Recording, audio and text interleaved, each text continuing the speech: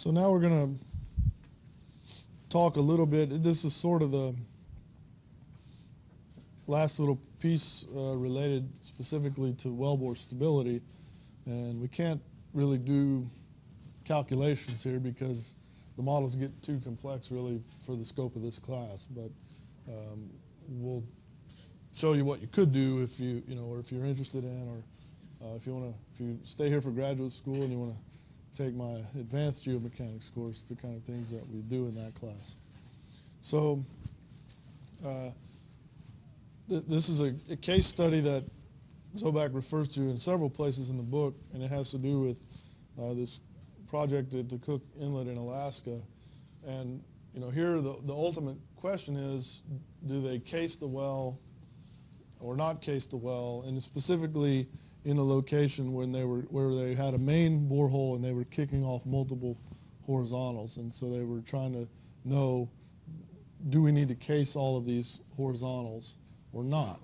You know, because of course if you can not do it, you save money. And so the first thing they did, and there's actually nothing new here, the first thing I say they did. They didn't actually do this. They went and drilled these wells, and the sort of the case study was done afterwards to say, well, if we had a fully informed geomechanical model, how could we have done this better, right? So trying to learn from the mistakes. So in this case, you know, what you see on the left is just you know, sort of what we've done. The color contours represent, you know, basically red. I mean, as it says in the plot, I don't read it to you, but red is less stable regions, and the blue are more stable regions. And so if you compare that to a couple of wells that were drilled, namely, so this is oriented in the cardinal directions. These two figures are oriented the same way. And so if you look at the well that was drilled here, in this direction, which, you know, over here would be, you know, it would be plotted out here somewhere, right? And in this case, after the fact, they built this plot, and what they found that, you know, where they were predicting more stable wells, in fact, for this well that I traced here in red, they had no problems at all with stability. There was no breakouts, nothing like this. However, in the other well, it was just the opposite. So in this well, which would be, you know, out here somewhere, or, you know, I think these are horizontal wells ultimately, so they'd really be at the end. But in this case, they did, in fact, encounter all sorts of wellbore stability problems, just like the model predicted. So if they'd had the geomechanical model or the information up front, then they would have known this, and they could have known, you know, to either not drill in that direction, or in the kickoffs into this regions that were less stable, then they knew that they would need casing and a sufficient amount of casing. So the next thing is then, it's sort of an aside, but it also has to deal with the kind of strength things that we've looked at, was to know exactly where to kick off. So you want to kick off in regions of high rock strength, again, for stability issues. So what they did was they took core samples during the drilling process, and then, again, after the fact, they were able to do a bunch of mechanical testing in the laboratory, and they were able to develop this empirical relationship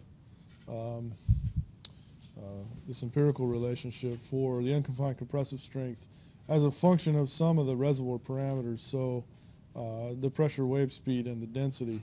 And, you know, we see these things a lot in kind of petroleum engineering, very empirical relationships, and I'm not a big fan of them, but, you know, in the absence of being able to do anything else, and you have to do something, you kind of do what you can. So, you know, the reason this is not all that useful is because it's very limited to the sort of that reservoir in that place. You can't really, it's not a deep understanding of the physical nature of rocks, and therefore you can't extrapolate it to, you know, a rock that has a little more carbon and a little more clay, whatever, right? So it's sort of a one-time shot to get this kind of information. But again, in the absence of the ability to do anything smarter, you do what you can. And if you go back to chapter 4 where we were talking about rock strength, there's a table there with a whole bunch of these different types of relationships. And this one has to do with, if you go back and look at the title, it was related to the Cook Inlet. So the same exact well we're talking about here. So now you sort of know which directions are safe to drill and at which heights, because of the rock strength, it's sort of safe to kick off at. And so then the last kind of thing that you need to know in terms of bringing this well into production, or answering that question, do we need to case it or not, has to do with sand production. So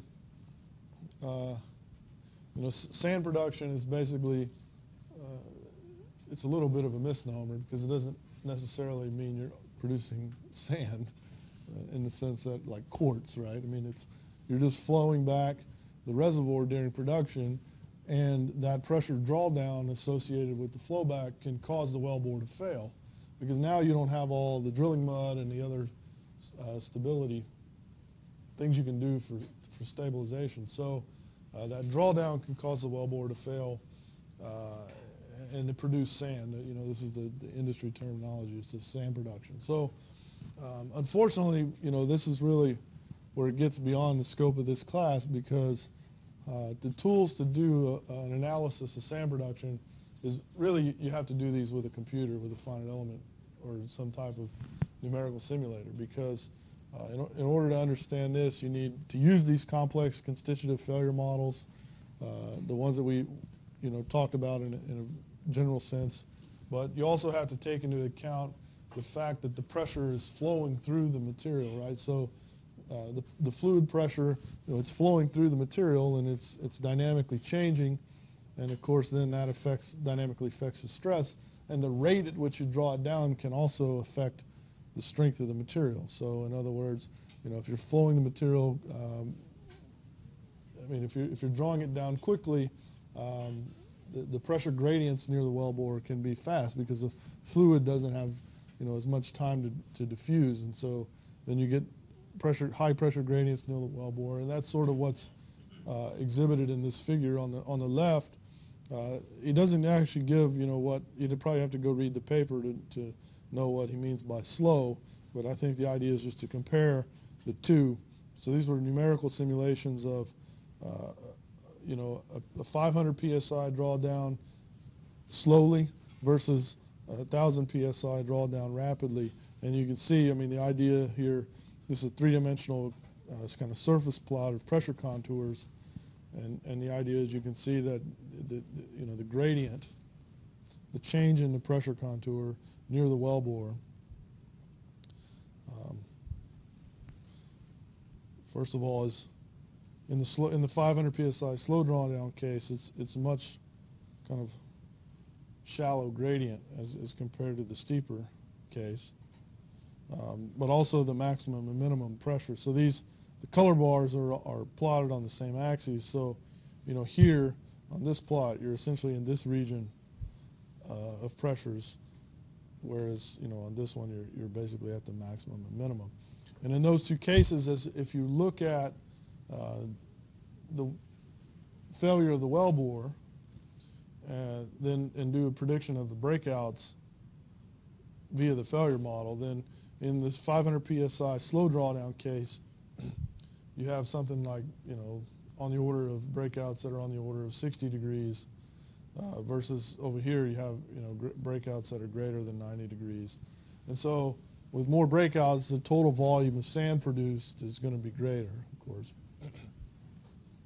And so these are done with fully coupled poroelastic simulators that also include models of inelasticity. So these are, the simplest one is your Moore Coulomb, but they can go, all the other ones we talked about. And in the next case, you'll see a terminology, something called plastic strain. So if you remember back when we look at stress strain curves, you know, a typical stress strain curve for a rock under confinement will, you know, look something like this maybe, or possibly like this, or like this. So, you know, so this region beyond where you have elasticity. So, again, if I'm over here and I load up or strain my material, if I get, as long as I stop before this point and I unload it, I'm going to come right back down where I started, right? But if I continue up into this plastic region, and, you know, again, we use the word plastic loosely. It's a rock, right? It's not actually deforming, you know, through the way plastics do, or even metals. But so, you know, I guess technically you'd say inelasticity.